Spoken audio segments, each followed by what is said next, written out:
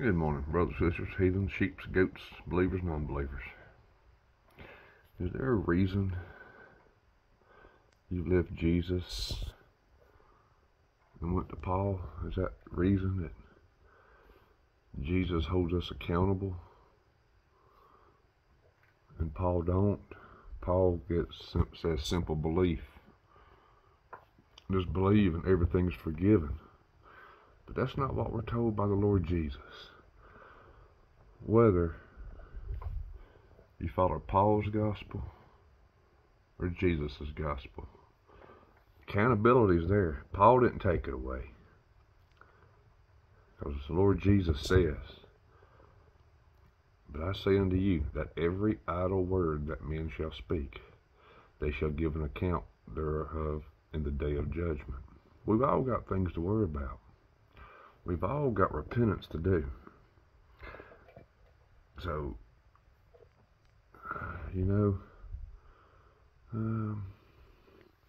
because it ain't Paul's word that's going to judge us. It's the words Jesus spoke. We're not judged by Paul's words. We're judged by our actions, our beliefs, our works. Lord Jesus is going, his words. If any man hear my words and believe not, I judge him not, for I came not to judge the world, but to save the world. He that rejecteth me, and receiveth not my words, hath one that judge him. The word that I have spoken, the same shall judge him in the last day. It's the Father. I don't care if Paul says he took, if he speaks non-accountability, we're going to be held accountable. We got to live by the words Jesus spoke. If you're living by the words Paul spoke, you're flying blind. Because it has been spoken. We were judged, every man according to our works, their works, by word and by deed. That's what's so sad.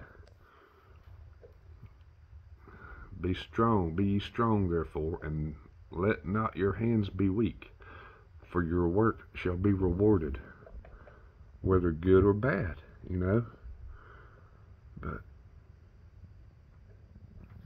the Son of Man shall come in the glory of his Father with his angels, and then he shall reward every man according to their works. So just sitting back, thinking there's nothing to worry about,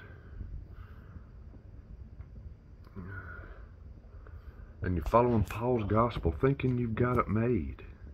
Well, Paul's gospel is not going to be your judge. It's the words that the Lord Jesus spoke. Now, please, brothers and sisters, y'all have to see the Lord Jesus spoke the truth. He did not hand off the baton to Paul and take all judgment away. You can't say Paul teaches judgment, but yet saved, future sin saved. No.